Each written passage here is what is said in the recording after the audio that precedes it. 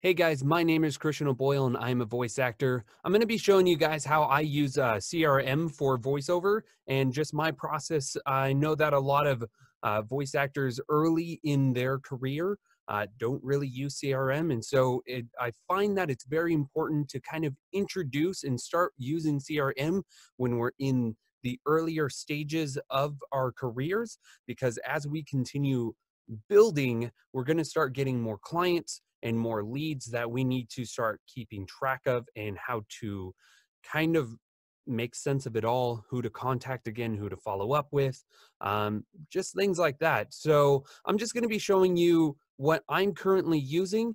It's called Zoho, which is a budget friendly. They have a free option that I have been using for a while. So I'm just going to kind of show you my setup and how I use it. And then hopefully you can start integrating it into your business. And then from there, yeah, there are other CRMs that you can use, some that are actually dedicated for voiceover, which I might be taking a look at later and might be able to show you guys that. But this is a good budget friendly option for voice actors or any small business to kind of start really getting into organizing their business, keeping track of invoices, keeping track of latest conversations that you've had. So that way you can follow up with those clients with the right information. So I'm going to be showing you my setup. I'm going to show you how to set up Zoho and then how to set it up the way I use it.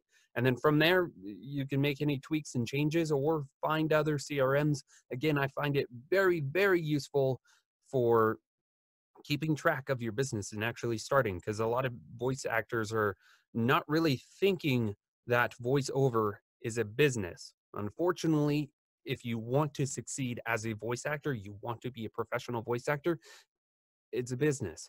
And so having that mindset, having that set up as a business and start keeping track of your marketing will definitely make it a lot easier in the long run when you're 5 years in or 10 years, because then you have a large list of clients and leads that you need to follow up with. All right, so we're going to go to zoho.com.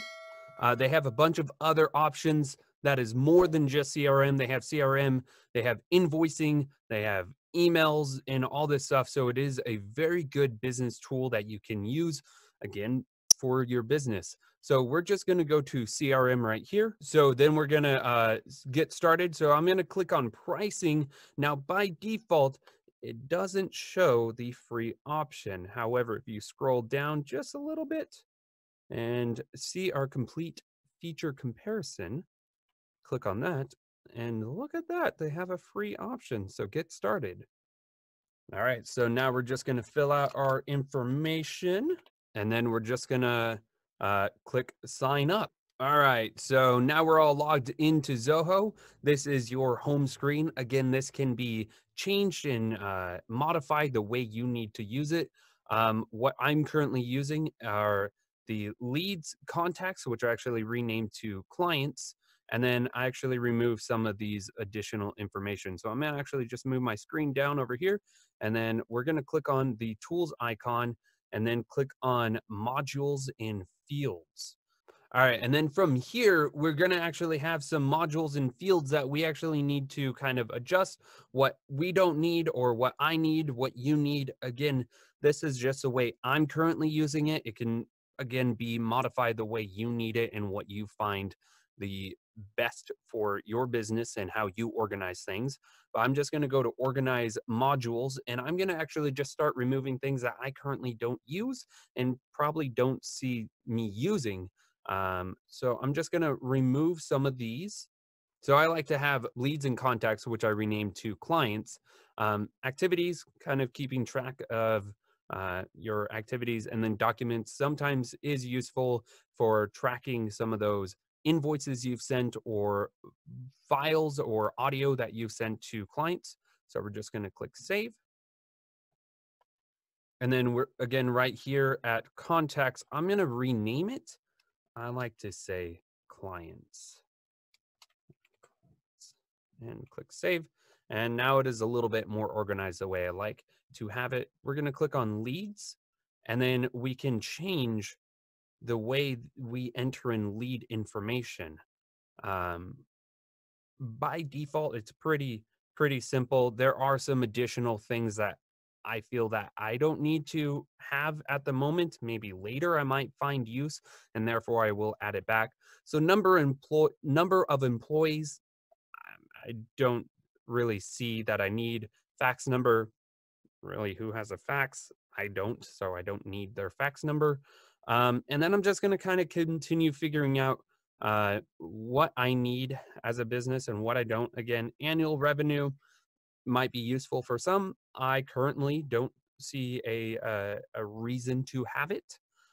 So again, address information, description, a secondary email.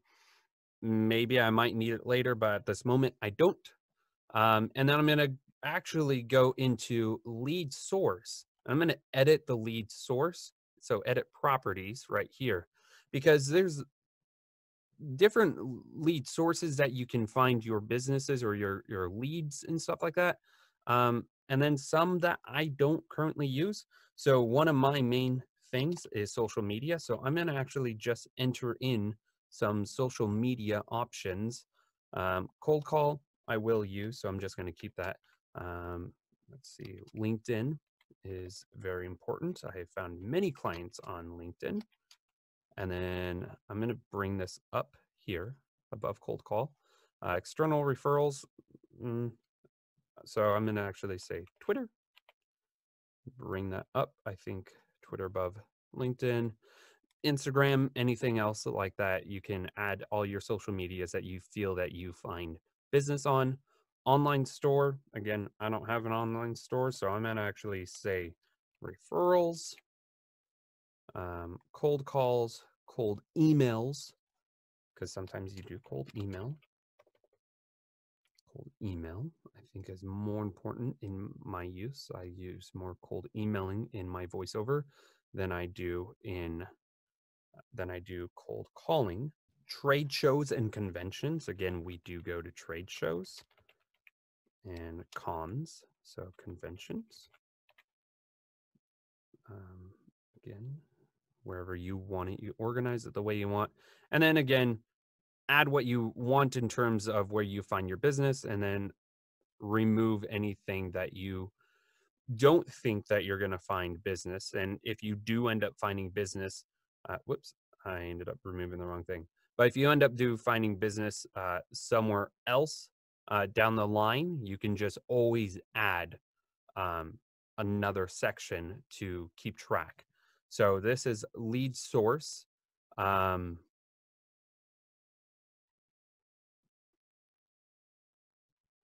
then I like to edit the industry, because by default, their industry is not what I find. Oops. Mark edit properties.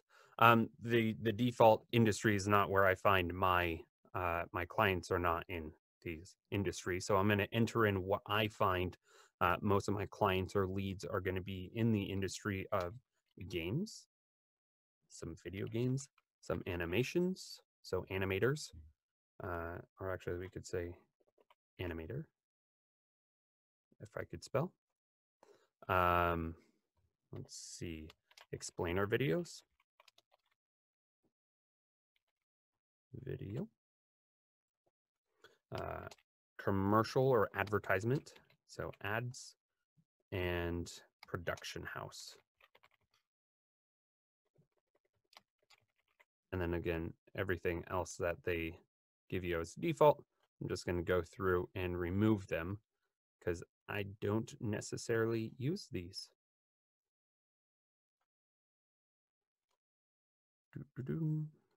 All right, and then I'm going to click done. And again, some of these fields you might find useful later on, maybe not. Modified by, it's just me using this, so I don't need a modified by.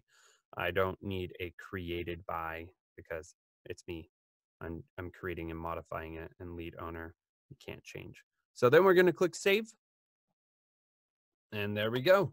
So now we could go back out and we can go back to modules. Again, we could do something very similar to clients. You can go through, make any changes, that you feel will be useful for you keeping track of your clients and stuff like that. So now we can go to leads, and currently we don't have any leads. So let's create a lead that we might find useful.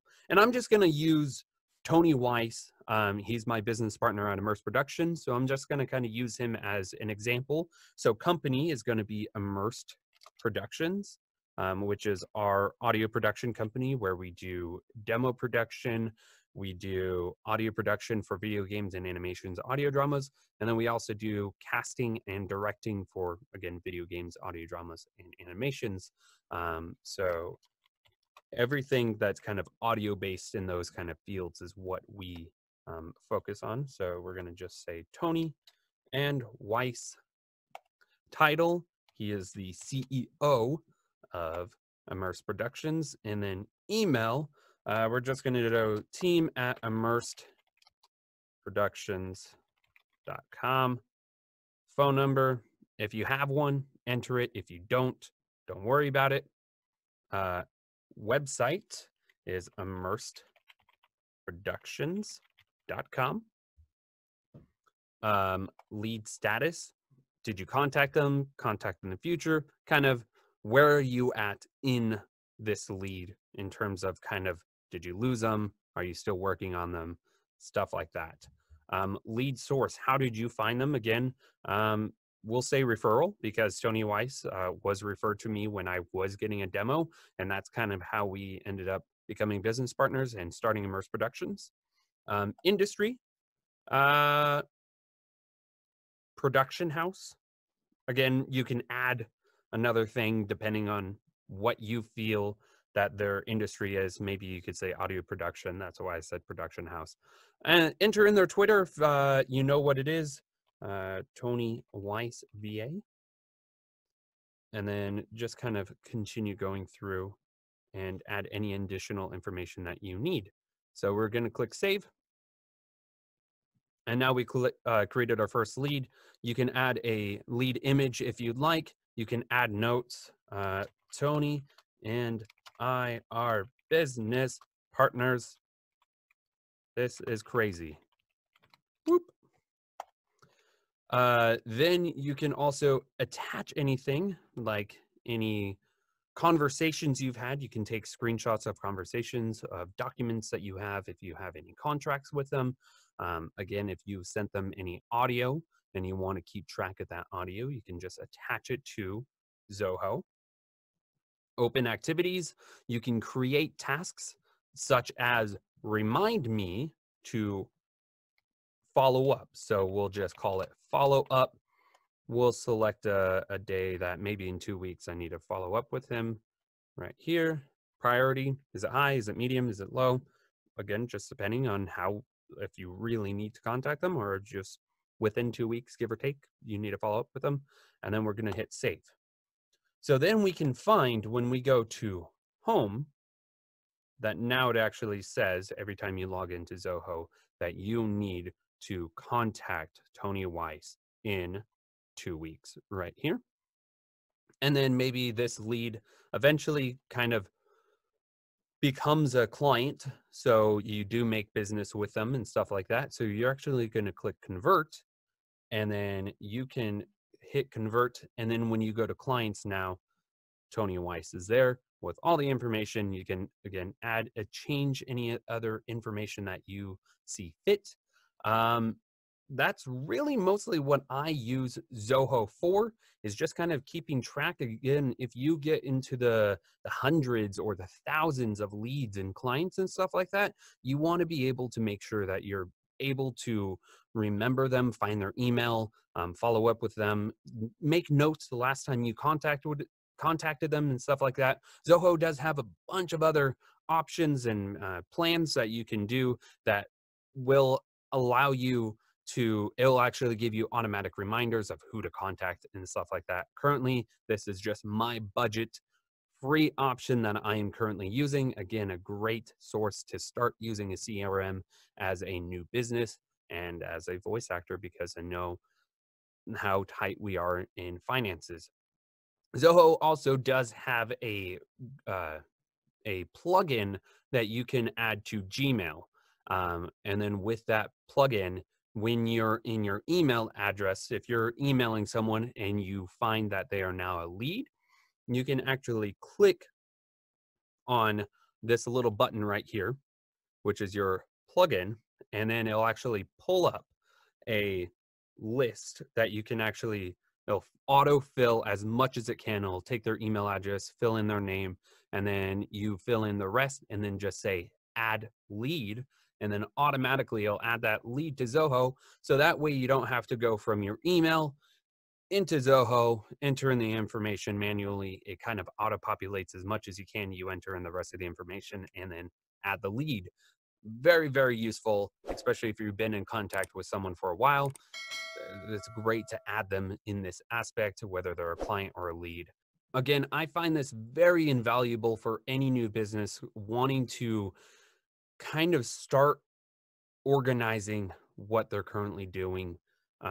It is a great resource to start making sure you're following up with leads, following up with clients, because if you follow up with a client, yeah, maybe you did their project. Don't follow up with them because you want to do business with them. Literally follow up with them because you're generally interested and you really like working with them. Things like that. Just be genuine, follow up with them, see how they're doing, see how the project went, if it's still in process or if it's released. If it's released, maybe you can say, oh my gosh, it was so great. I loved the project. I loved watching it and stuff like that, because you never know, they might have another project that's coming up that they've been thinking, and hey, now you just reminded them of who you are.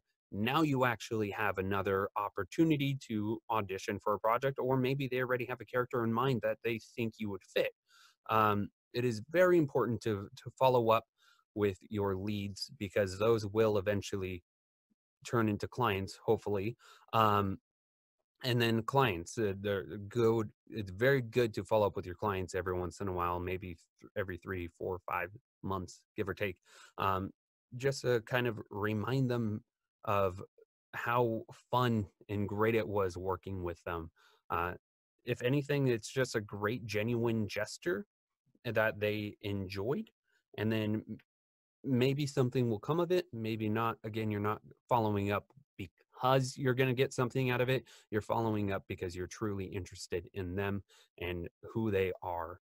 And then that will just build a network and a connection of all these wonderful contacts and wonderful people who are very talented in the industry. So this is just kind of what I'm doing right now for my business, and I'm going to probably eventually upgrade.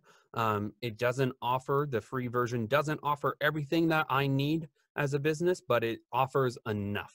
It has started me off, and eventually I will upgrade and I will have better options and just continue building my business with what works for me. Again, this is a great budget option. This is a great way to start making use of organization. So I hope this helps, and I'll talk to you guys later.